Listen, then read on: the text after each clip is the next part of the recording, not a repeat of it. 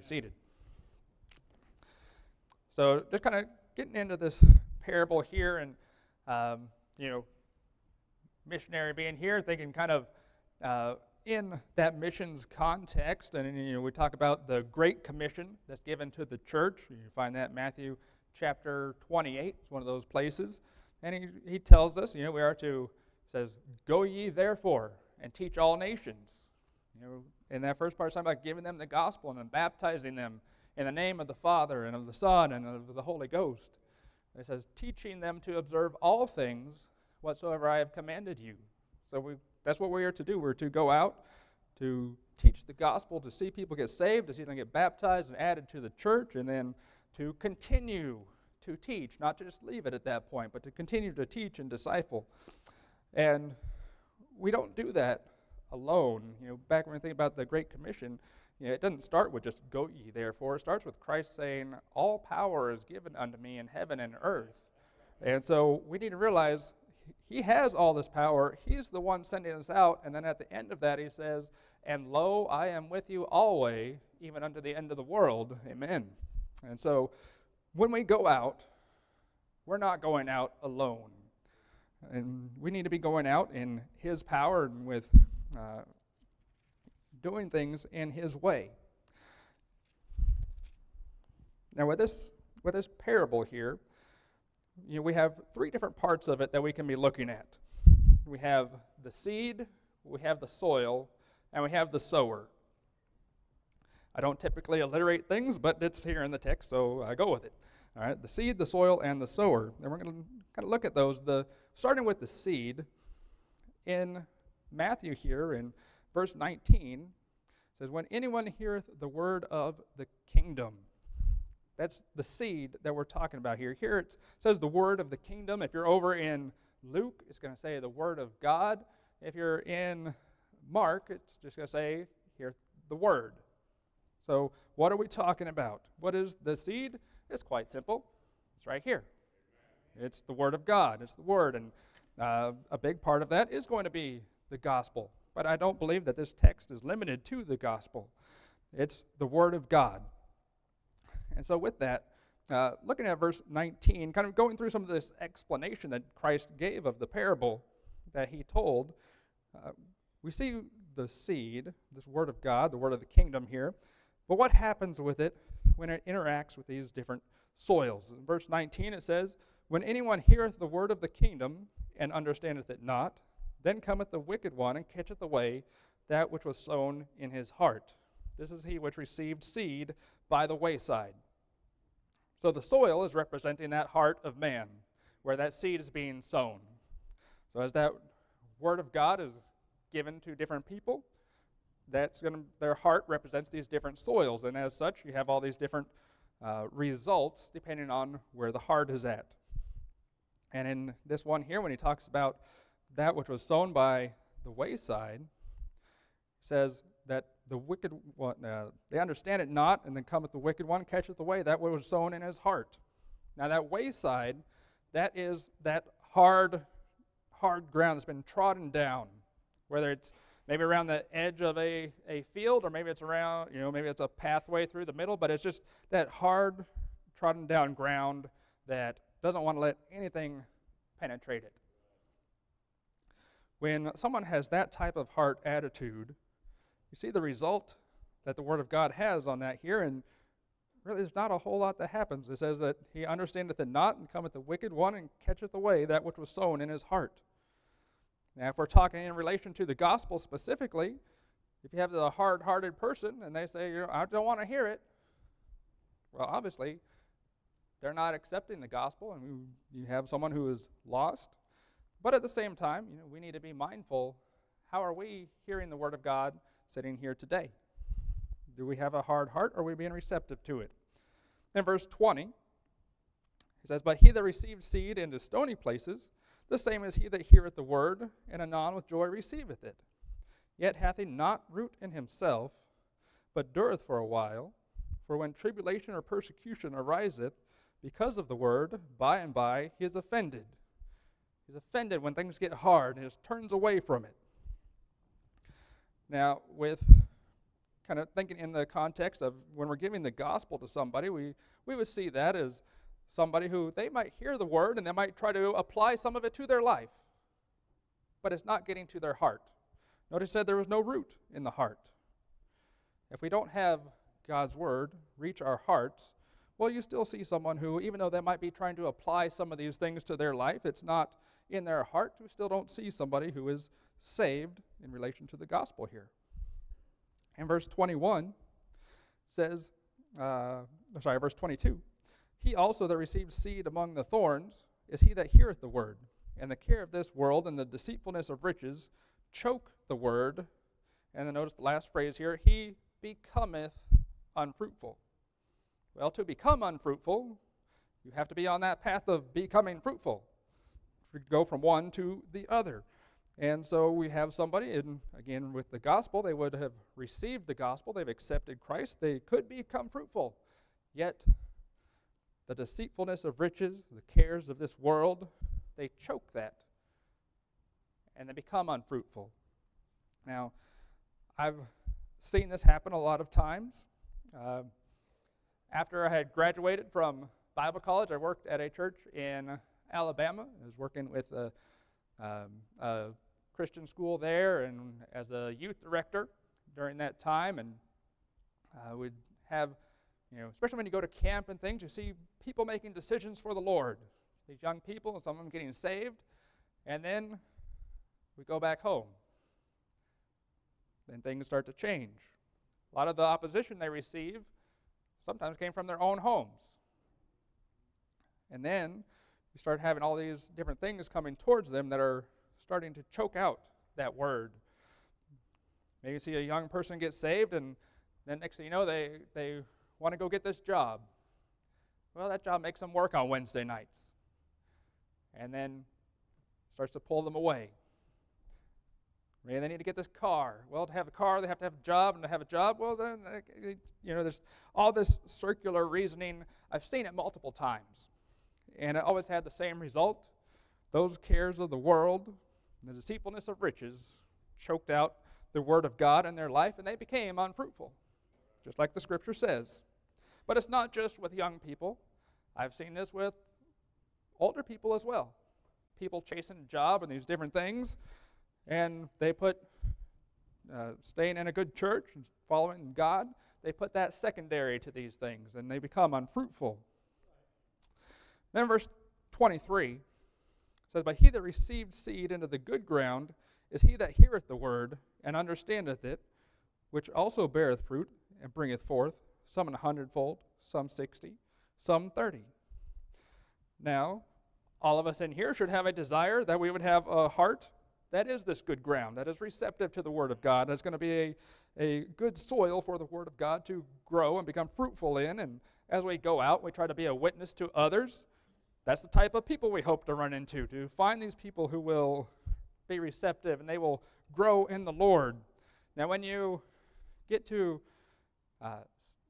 see that happen, it does something good for your heart and your soul to see, someone that you've witnessed to, and later on down the road they get involved and they become fruitful themselves. And I could think of some people that we reached back in Kansas City through Vacation Bible School back in 2009, 2010, and now those that started coming to Vacation Bible School, now there's one young lady. She married another man in the church, and they're running our Wednesday night youth program.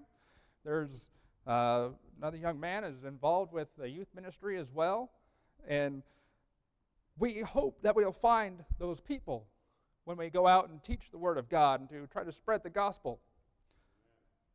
But we don't know. We don't know where their heart is at when we go out. We just know that the Word of God is going to have some type of effect on their life. But we don't know what it's going to be.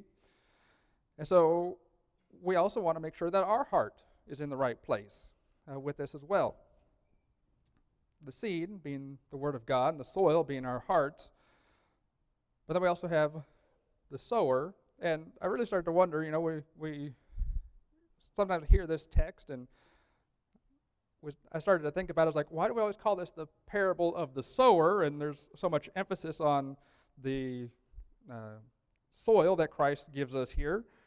And I asked myself the question, why are we even calling it the parable of the sower? And then I felt a little silly when I realized the answer in verse number 18, when Christ said, "Hear ye therefore the parable of the sower."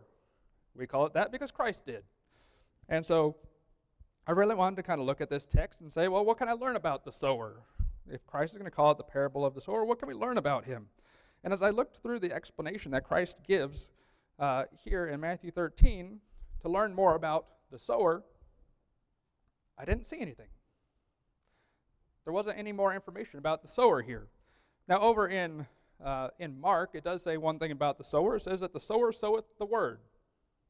So at least we know what the sower is doing. The sower is sowing the word. But if you go back to the beginning of the parable, in verse number 3, I want to notice a couple things about the sower, and I think that will help us out here. In verse 3, Christ starts the parable in the last half of the verse. It says, "Behold, a sower went forth to sow." He is a sower. He's going out to do his job. Okay, simple enough. In verse 4, it says, "When he sowed, some seeds fell by the wayside." In verse 5, it says, "Some fell upon stony places." And then in verse 7, it says, "Some fell among thorns." And in verse 8, it says, "But other fell into good ground." And so all we really know about the sower is he went out to sow, and as he's sowing, the seed is falling in all these varied places. And so I tried to really think about this and put myself in that situation. And, I think when we put ourselves in those situations, even like just with our missions video, if you really try to put yourself in the situation that these other people are in, I think you learn a lot more from it than when you're just listening to it. And the same thing with the parable here, trying to picture what Christ is giving us. And so you have this sower, he's going out to sow this field, and we used to live down in Alabama, and one of the things I like down there is everything grows all the time. Just growing almost all year long. I would talk about the seasons we had. We had 2 seasons down there. We had summer and we had January. And so stuff grew all the time, and I loved it. I loved to watch these things grow. And I had some raised garden beds and things, and I realized that's not going to help me understand this parable because he wasn't sowing in raised garden beds. The sower here, he'd be sowing a much larger field, and as such, you would often have this bag of seed, and you reach into that bag of seed and you start casting it out into your field. And as you cast that out, that seed might start to go in some unintended places. But as I really thought about it, we see multiple accounts in the Bible how they would take oxen and they would plow these fields first. They would prepare these fields. And so with that mindset of, okay, this man holding this bag of seed and going out and sowing this field, I could see, seed falling around the wayside. But if that field was previously prepared, why is all the seed going around the thorns? Why is it going around the stony places? It's more like this sower is going out, and he's not throwing seed into this prepared field that he has here. It's more like he's just going out, and wherever he goes, he's just throwing that seed out there. Everywhere. Throwing seed. He's not caring about where that seed is going. He's throwing the seed out. He's just sowing and sowing everywhere. And then I realized, well, that's how we're supposed to be with the gospel. We go out, we sow it everywhere. We don't try to look for this prepared field of all this good ground because we cannot judge the hearts of men. Only God knows what's in somebody's heart. But a lot of times, I think we try to do that.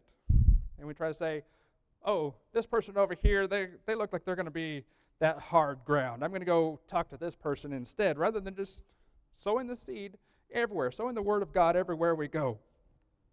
We make a lot of excuses because a lot of times we make it, I think, more about ourselves than about the word of God. Christ didn't give any extra details on the sower in his explanation because it's not about the sower. It's not about the sower at all. It's about the seed. It's about the word of God and the work that the word of God can do in the hearts of men. But a lot of times we make it about ourselves as the sower. And we, not in I mean, there's no good way, but not in a way where like, oh, look how many seed I'm going to sow today, but usually more in the sense of, oh, I don't know that I can do that right now. Or maybe this is just not a good time for me to talk to that person. Or, like I said, judging the hearts of men and saying, that person's probably going to be that hard ground.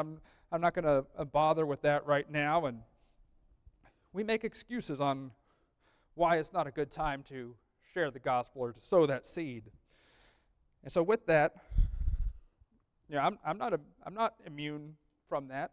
I've been there. I've done that. And again, just to kind of help understand what I'm talking about, I'm going to give you a perfect example of a time that I've done that. Well, why would I do that? Someone's going to make myself look bad. Well, because it's not about making myself look good. It's about telling you how good God is. And so there was a time when we're down in Alabama working with the youth group, and we were taking them to camp for the summer. And you load up everybody in that 15-passenger van, and you start out traveling down the road. Eventually, you stop for gas. So we're at a gas station. And while we're there, I pull up to the pump, and I open up my door, and you just hear this loud music coming from the vehicle on the other side of the pump. Is this big U-Haul truck, and this music I never would have expected is like this heavy metal mixed with bagpipes, and it was a little odd. And so it kind of caught me off guard a little bit. And I'm just getting my gas, and then I look up, and I notice out of the gas station, the doors open up, and there's this man that starts walking out. And I could tell from a distance, this is a big, in like every way imaginable, a very large man that starts walking out. And then I notice as he's walking out, he's walking to this truck on the other side of the pump next to me. And as he gets closer, he's just getting bigger and bigger. And I start to feel intimidated just looking at him. And he looks kind of rough, and he's just massive. And I'm intimidated. And so my thought is, I need to finish pumping gas and just get out of here before I get hurt. I had no reason to think of him that way. He hadn't done anything. But I did. And so I was finished getting my gas. I was ready to get in the van and go. And then God started knocking on my heart and said, no, you go talk to that man. Shame on me for not doing that already. Because I was being very judgmental towards him, thinking, oh, there's some hard ground. Oh, this might not be a good situation to witness to him. But by the grace of God, God had other plans. And so I went over, and, well, before I went over, I had to stop and think to myself, again, I'm still very intimidated, and I feel like he could just go like this and squash me like a bug. And picture like a massive Viking just without the helmet. That was this man. So I had to get to the point within myself where I said, if I die, my wife can drive the kids back home. Again, I did. I had to get to that point and said, okay, Lord, this is what you want me to do, I'll do it. So I go and I go talk to this man. This man said several things that really caught me off guard. Number one, I was trying to tell him about Christ, and he told me the God that he believed in was Thor. How many of you have met somebody who believes in Thor? A couple of y'all. Not too many, though. That was by far the first. And then it made more sense why he looked like a Viking, because that was his heritage. And he told me all about that. And so, but then what really got me was that he said, he believed in Thor, but he was really starting to believe that it was this Jesus Christ that was the real God, and that Jesus kept reaching out to him. Because I wasn't the first one who gave him a tract and tried to witness to him. I was probably about the fourth one in the last week or two, he had said. And so he believed that Christ was trying to say something to him. So he was very receptive. And he didn't get saved in that moment. I don't know if he did later on or not. But here's this man who's ready to hear the word of God. And then there's me shying away from telling him just because he looked a little rough on the outside. But how often do we do that, where we look on the outside of the person and we don't see through to the soul? The Bible tells us that God is not willing that any should perish. Why are we? We hold back because of whatever we're fearful of this situation or whatever it may be, again, making it about ourselves in that moment, why are we willing that they would perish if we don't give them that opportunity to receive the gospel? Now, again, we can make all kinds of excuses, and it's different for different people. Or you say, oh, well, I don't have things right in my life at the moment.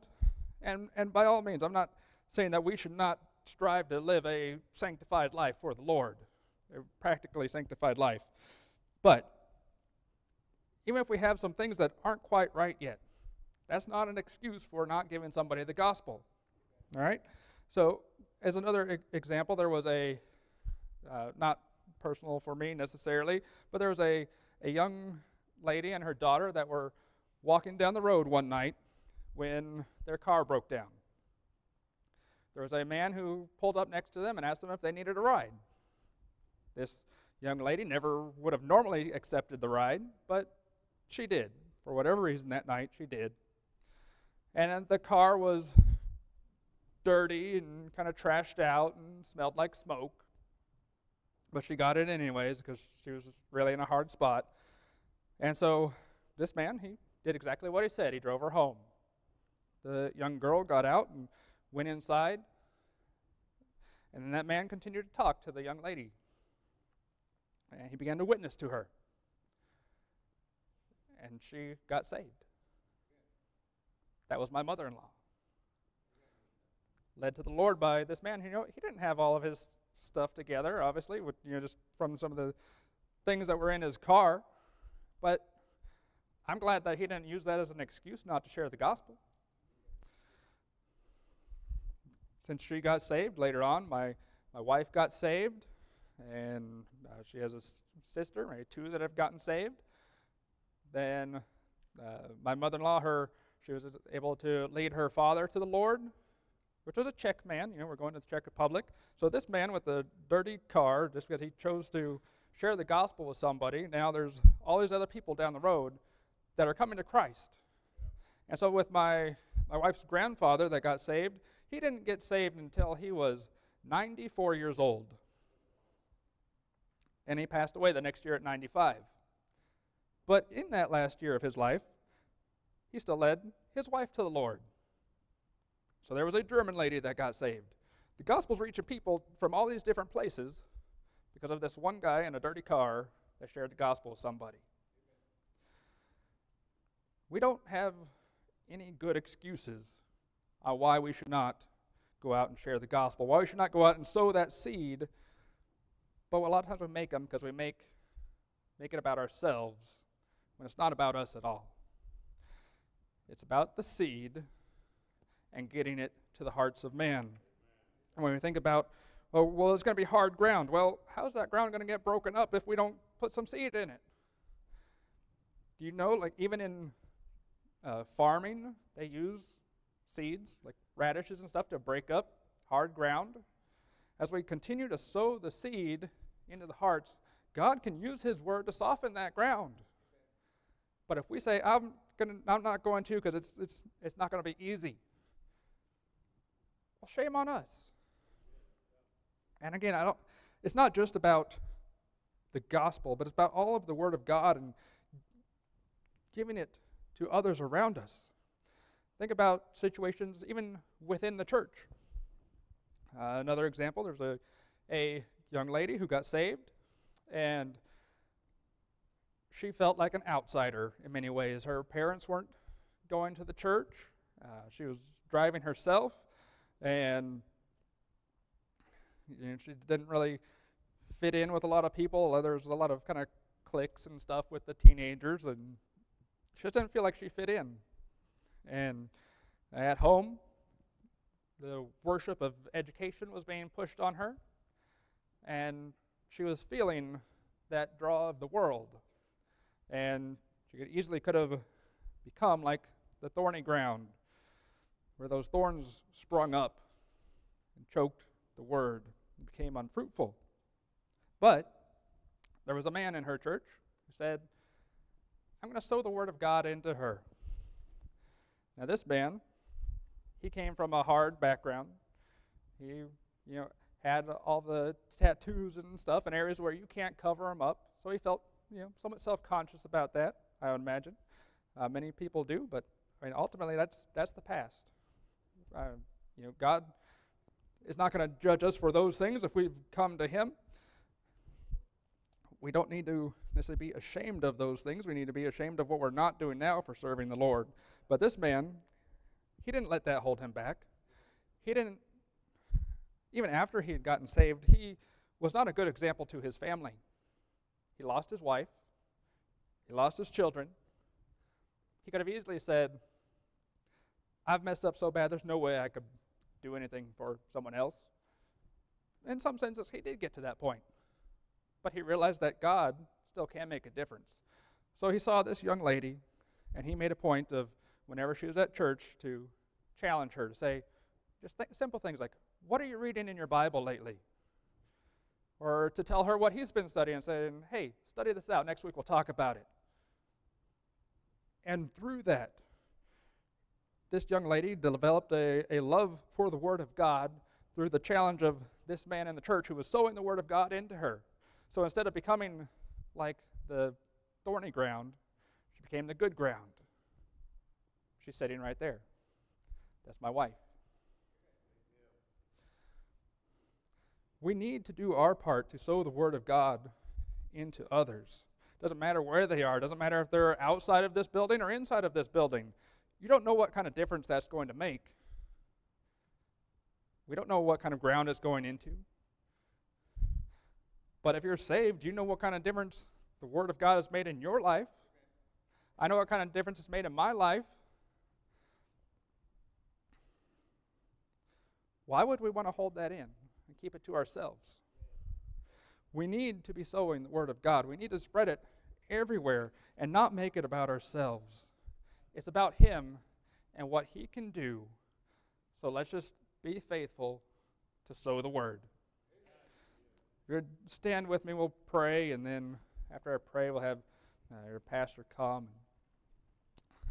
Our Heavenly Father, we come to you tonight, dear God, and just want to thank you for your Word. Thank you for the way that you've used it in my life, for no doubt many, if not all the people here tonight, dear God. I pray that you would help us, Lord, to continue to have that heart that is sensitive to your Word, that's allowing your Word to grow in our hearts, and that we not be hardened against it, dear God. And Lord, that we would be faithful to just do that which you've given us to do, to sow the Word to those outside the church, to those inside the church, to be an encouragement to them, dear God, with your Word, so that you can do a great work in us and through us, oh God. Pray that you would use us all. In Jesus' name, amen.